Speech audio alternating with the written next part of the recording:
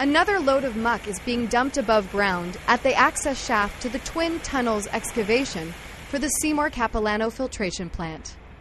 We call it the access shaft because everything that's being built goes through this shaft, and also everything excavated being taken away through this shaft. The shaft is 11 meters in diameter and 180 meters deep. Workers take an elevator to the bottom, where the temperature is a constant 6 degrees. At the bottom of the shaft, a perpetual rain falls, the result of the cold air from the surface meeting the warmer underground air. A grate opens in the floor of the access shaft, allowing the muck bucket to be lowered into position. Rail cars carry the granite from the tunnel head, which is dumped into the muck bucket to be hauled to the surface. Every day, about 67 carloads of granite are excavated. Each train load is 5 cars and represents 1.5 meters progress.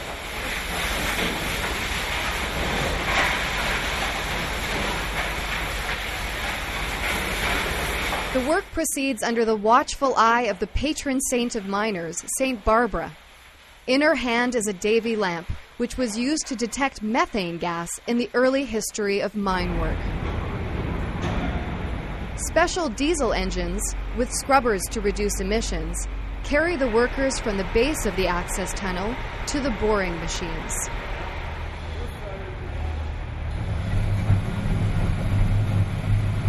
We are in the passenger car of the train that's on its way from the Seymour shaft to the front of the excavation. The excavation front is approximately 4.8 kilometers from the Seymour shaft. This train ride is going to take us approximately 20 minutes.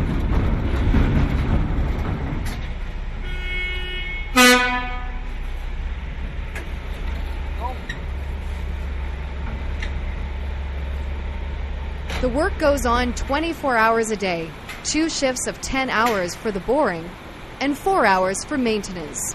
It's way too high of a gauge in there anyways. It should only be at 50 or 60 psi.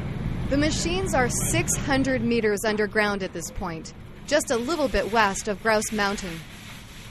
This is the tunnel boring machine, approximately 18 meters in front of us. There is a cutter head that actually excavates the rock. The cutter head turns. It crunches the rock gets scooped up and it gets put into the conveyor belt. The conveyor belt takes the rock to the back of the machine where it gets dumped into those cars. The boring machines have large grippers on either side. In order to move the machine forward, we need to apply the huge amount of force through these grippers into the sidewall that allow us to continue excavation forward.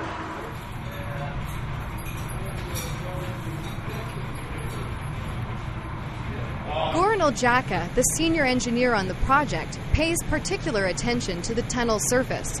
Each crack and fissure has been mapped and entered into a massive database. Tunnels are being excavated to granite.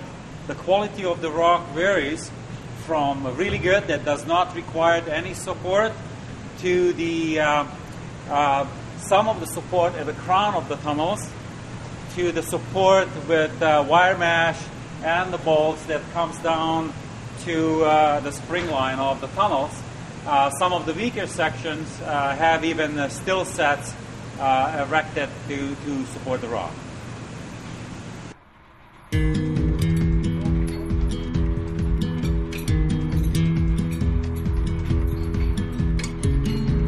As the maintenance crew finish their work, the next shift of miners arrive to begin boring.